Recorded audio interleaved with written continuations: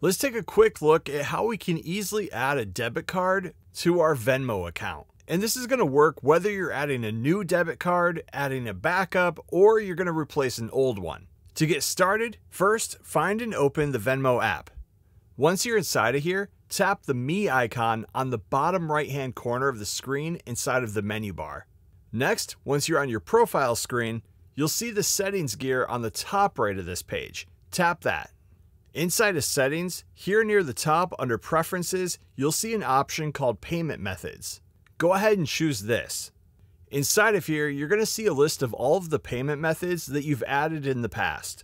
These again could be banks, debit cards, credit cards, whatever you use to fund your Venmo account. Go ahead and choose Add Bank or Card.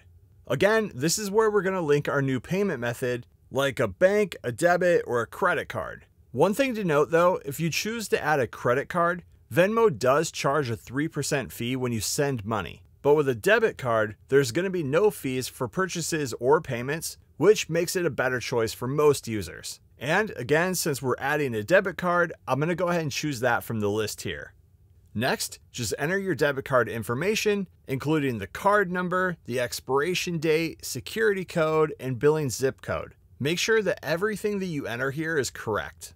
And you do have an optional option here that if you want to use this as your backup payment, you can go ahead and turn this on. That way Venmo will always try other options first and then use this as your backup. Once you've filled in all of the details here, go ahead and tap Add.